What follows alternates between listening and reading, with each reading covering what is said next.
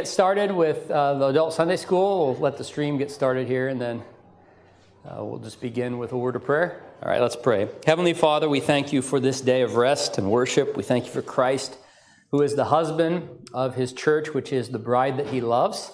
We pray that you would bless us as we study this subject of marriage and the family, remembering indeed that it is a picture in the created world of the union that we have with Christ and his church, and the union you have with us as your people. So help us to reflect who you are in your relationship with us, in our relationship with one another, those of us who are married, and may you enlighten and help us in our minds to discern clearly your will revealed in your word.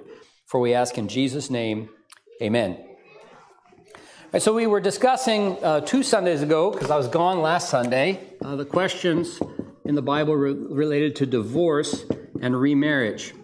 And since it's been a little bit, I just want to reiterate and summarize those things for you. Again, I've been doing that through the class, each class kind of overlaps. I do that purposefully because, if I just asked you off the cuff, what did we talk about last time in Sunday school? 90% of people go, you just don't remember because it's been that long. So let's just reiterate the points on the question of divorce and remarriage.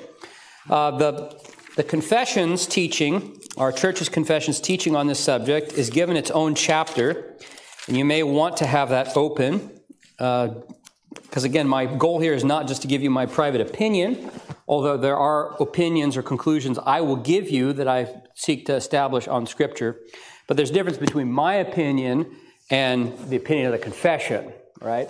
So if you go to page 862 in this hymnal, you'll find the section on marriage and divorce.